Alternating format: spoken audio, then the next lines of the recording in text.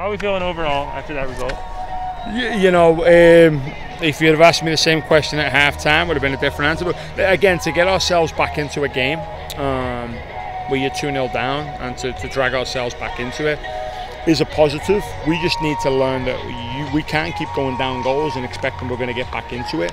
And so we've got to learn the lessons from that. We'll look at the video, we'll look at where it went wrong in the first half. We obviously changed our shape in the second half, which started to help us a little bit. A couple of different players on personnel. Thought Sofia Vinas came in the game and she changed the game, just in terms of a physical presence. So we'll take a look at the video and find the positives and then find where we need to fix things, and then we move forward again. We've got 2 tough games next weekend against Texas and Baylor. You'll be icing your hamstrings after that second goal celebration? Yeah, I lose control every now and again. Hopefully it's not on video. So, what's the emotions that you're experiencing in a moment like that, though? Listen, you work all hard for this. You know, you work all week for moments when you score a goal. So why shouldn't you celebrate? You know what I mean? As tough as it was to swallow in the first half, when you come out and you fight back in the second half that way, then you gotta let loose every now and again. The goalie was tested a couple times early. Yeah.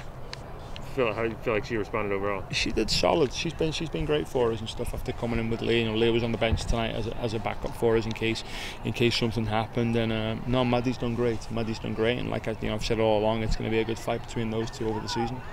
So anything particular first half that you were discussing at halftime that you felt like? Yeah, our midfield was too deep off the front line, so they were able to find those sixes and get out. They were able to play right through us, and to be quite honest with you, they outfought us, and that's something that we have to learn. That we've said all along, if we're going to come to this place in here, we've got to be the one, we've got to be the aggressor. And so we had that talk at halftime, and we were able to make those adjustments, and we did make those adjustments after the second half, after the first half and the second half started. You had a few other chances late in the match. Any one in particular that stung to not see it go home? No, I mean, good chances. I think the Zoa one around the penalty spot. Caitlin Shaw's had one on the left side there. So there's been a couple. I mean, like I said, we'll go back and look at it and see how we can fix it. And next time the ball goes in the back of the net. Right. In the first half, the team seemed to struggle with the different pressures and defensive schemes by UCSB. Yeah. What was this message and plan in the second half? It's just got to be better. I mean, we were not good enough in the first half in terms of moving the ball. We moved the ball slow. We were sloppy on the ball. So we talked about being able to move the ball a little bit quicker, get our eights into the wide areas and stuff in terms of getting the ball. We changed our shape a little bit to allow the eights a little bit more freedom, get a little bit more pressure on their front line, get a little bit of different personnel in and around their sixes, so we could find the ball central. Was there a reason for the, I would say, lack of substitutions or not as many minutes for some substitutions as others?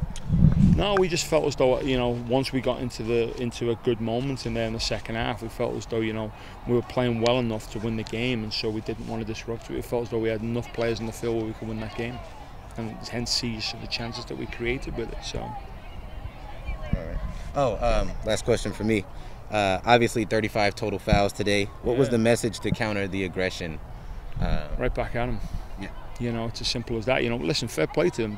They've come and they've cracked us with a couple of tackles early in the game, and like I said earlier, Sofia Vinas changed the game because she was willing to get into the game. She was willing to put her foot into the tackle, to win the tackle, to be the aggressor with regards to the tackle, and at the end of the day, she led the way for us, and like I said, got us back into the game.